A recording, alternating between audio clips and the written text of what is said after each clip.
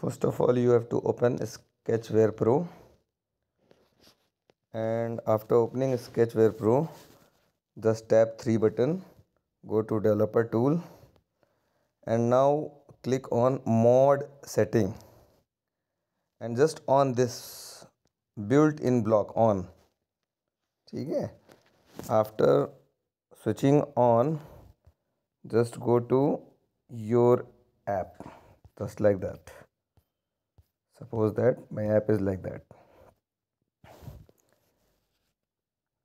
Go to your app, and now on create. Before going on create, just click on three button and go to source code. After clicking there, just click drop down. You will see Android manifest. Okay, now copy this line, just copy it. After copying, just come to your on create section, and now go to more blocks. In more blocks, you will get that block like that. Just paste whatever you have already copied there, like that.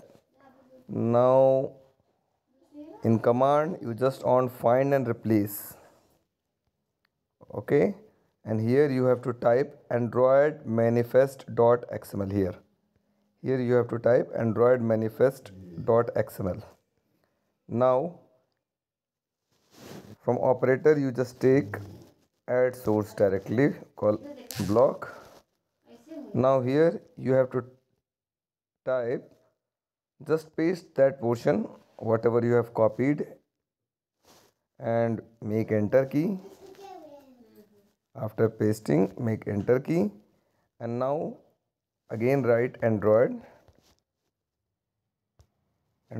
colon exported, exported, spelling should be correct, exported equal to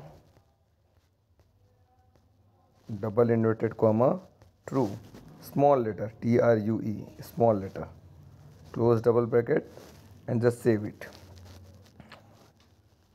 All thing is done.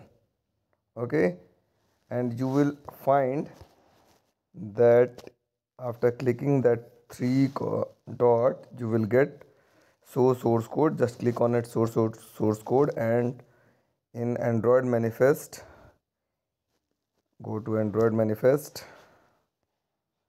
In Android manifest, you will get in main activity, you will get this portion, android exported equal to true. That's all for today. And one more request for please like my YouTube channel. I will send you the link. Okay, thank you very much.